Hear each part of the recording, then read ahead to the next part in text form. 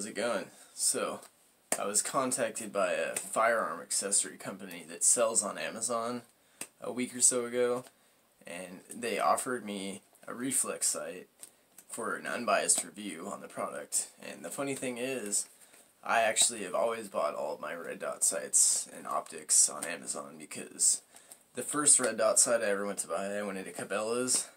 I was looking around, and about the cheapest one I could find was like just about $100, maybe a little bit under. And I went to check it out, and the guy behind the counter said, "Hey, come here, can I tell you a little secret?" So between you and me, you can get pretty much the same quality red dot sight on Amazon for about $20 to $25. So I tried it out, and the product worked great, and ever since I've bought all my red dot sights and all my optics for all my weapons on Amazon, as well as many other items like tactical lights, Picatinny rails, pretty much any accessory you can think of, because Amazon sells all of that except for ammo and actual firearms. So yeah, I'm pretty excited because I've wanted this style of reflex sight. Let me just show you here before we start doing the close-up on everything. I'll just kind of hold it up to show you at a distance. I've always wanted this style of sight. I think it looks a lot better, and the cool thing about this is it has iron sights on it too. So let's get this thing assembled and we'll take a look at everything it came with. Let's get it on here, and then I'm going to take it out to the range or outdoors at the shooting spot I go to and test it out, get it zeroed in and see how it performs, and then I'll come back and give you guys a product review and my opinion on how it performed. This red dot sight came with my Bushmaster XM15 QRC. One of the main differences with this sight and that one is this is a quick release, so you just pull this lever back, push it forward, and it comes right off. I honestly had some issues with it holding a zero, and actually the cheaper $25 red dot sights I got on Amazon, they were more accurate than this was, but I actually never tried those on here. That was on my 9mm high point and my 22, so I'm curious to see how this reflex sight handles up. So anyways, this Feyachi is a brand, I think I forgot to mention that, by the way. This Feyachi reflex sight comes with the reflex sight, obviously. There's the cleaning cloth. Little instruction manual. 2 Allen wrenches. And an extra battery. Which these are the LR44H batteries. Okay. So let's get these 2 Allen wrenches. I'm guessing one is for the windage and elevation adjustment, and one is for mounting it to the pick rail. Okay. So let's go ahead and mount it. Let's see, I think I had it about right there. We need to loosen this up a little bit. I'm sure most of you know how to do this already, but I mean, some people don't know how to put a red dot sight on. Somebody I was talking to online the other day actually said they'd never even used the red dot sight. Probably just iron sights and scopes, but it's definitely my favorite type of optic to use, and I don't know if that's just because I played a little too much Call of Duty growing up or what, but I just love the way they look and love the way they perform, so that's just what I've always used. I actually originally got a scope for my 22, and the guys at Cabela's said it would fit on a 3/8 dovetail mount, but it didn't, so I took it back, and then I decided to get a red dot sight after that, because I wasn't really seeing myself shooting 100-yard shots with my 22, seeing as that was my first firearm purchase. And that's when the employee at Cabela's kind of told me about Amazon and how they have quality red dot sights available there, so that's kind of how it all started. And here we are today. Feyachi contacted me and offered me to keep this Reflex sight for an unbiased review. And I was actually had one of these in my wish list already. It wasn't from Feyachi, but it was one very similar, so not sure if the battery is ready to go or not. May have to do something to activate it. Like okay, I need a screwdriver. Also, the specifications for this Feyachi Reflex sight are: it's a tubeless design with a 42mm reflex lens, has 4 reticles, 5 brightness settings, and the mount is designed for a 20mm Picatinny rail or Weaver rail, has a parallax corrected and unlimited eye relief, and it's made with high-grade aluminum alloy. Okay, so there's the battery. I wonder if I have to pop something out there to get it to go. Oh, it's probably just flipped the other way. Let's see. Yeah, that must be it. There's positive and negative. Okay. So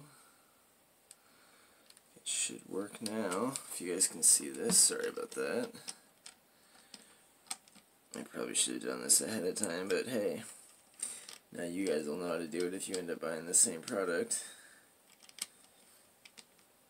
And this is actually not the type of battery that has come with most of the red dot sights I've gotten. It's usually I believe it's a CR2032 battery. I think that's what's in the Bushmaster one, actually. Actually pop that off real quick and take a look. So I think that one you don't even need a screwdriver, you just unscrew right here by hand. Yeah. Yeah, see the difference in battery size on these guys? Yep, CR2032. Which I actually bought a big pack of those, because that's pretty much what all my optics use. So this is a change from what I usually get. But it said long-lasting battery life, so we'll see how it works. So far, none of the sights I've got none of the batteries have worn out or need to be replaced yet. So, I mean, some of them say they last for up to 250 hours.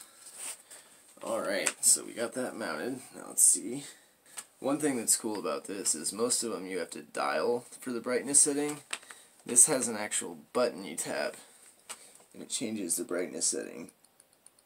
I'll show you guys what the reticles look like, and then the next step is to take it shooting tomorrow or the next day, and then I'll give a review on its difference. Oh, it's the low setting. Okay, there we go.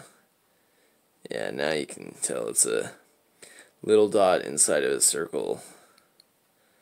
And then the brighter you get, it just gets so bright for the camera, it just kind of blends in one giant red dot sight. So let's try the next one now, which you just click over the dial. And some of the reviews were saying that it seemed like these different reticles were off to the left, but I don't see anything like that. It seems perfectly centered to me, and I can't see myself having any issues with it. So let's try the different brightness settings with this one. And yeah, I think there is one more. Yeah, that's just kind of the... Let's try the low setting on that one. It's another kind of a circle and a crosshair one, except it's more of a... Or was that the first one? No, instead of just an actual circle, it's kind of like a crosshair inside of a circle. Let me see if I can find that again. Yeah, there it is. Get closer, is it easier to see? Yeah. I'm going to turn this off. You just hold down the brightness setting button for a few seconds, which I just pressed. And see, there you go. And that's how the Feyachi Reflex sight works for the reticles and the brightness. So the next most important thing you're going to want to do before you take your rifle somewhere shooting where you're not getting it zeroed in or thinking you're going to be making accurate shots is you obviously need to zero your rifle in. Now, there's multiple ways of doing this. You can get zeroing in target paper, take a shot, make an adjustment, and keep going until you get dead on, which is kind of a pain in the butt and it wastes ammo, but my preferred method is using a bore sight. Now there's two different kinds of these. There's one that goes in at the end of the barrel with a rubber grommet that holds it steady, and then there's these caliber specific ones like this. This is a 223 Remington, and so you just put 3 of these. Let's see what these batteries are. They are LR41 batteries. Put 3 of these in there, screw the end on, and then it's a laser, and then you're just going to want to hold the bolt open, drop it in,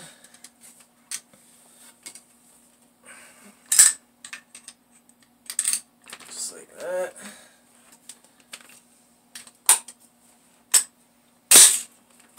That should line you right up where you need to be. Then you're going to want to turn on your red dot sight. I think I will do the crosshairs for this one. And I'm just going to see how accurate it is. See, the crosshair is up and to the left from where we need to be, so that means I would need to take this Allen wrench. And this is just at short range, so it's not going to be that accurate. And you can't. I mean, they never come zeroed from the factory, really, so it's kind of something you gotta do on your own. Yeah. Now you can see the crosshairs up and to the left. So now we need to make an adjustment. We need to turn it to the right, and we need to drop the elevation down. So I'm just gonna cut for a minute, and then we'll come back. So I got the sight all zeroed in.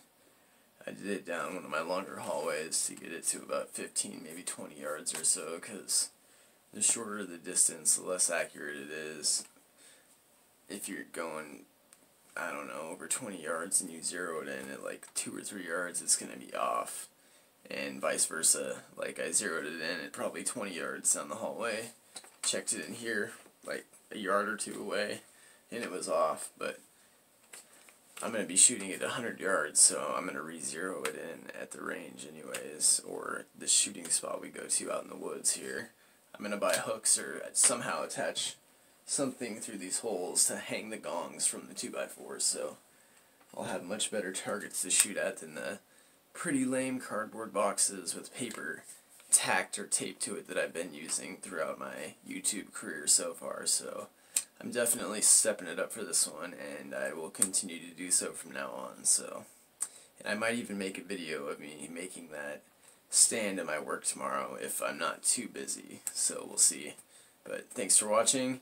Have a good night, and there's going to be a part 2 for sure, which will be me testing this side out on this gong, and there might even be a part 3, which would be me building the gong hanging target out of the 2x4s and the AR-500 steel brackets. So stay tuned. I'll have at least 2, possibly 3 videos coming in the next week, at least by the weekend for sure. So thanks for watching. Have a good night. Click the symbol in the bottom right hand corner to subscribe and give me a like, and I'll see you next time. Thank you.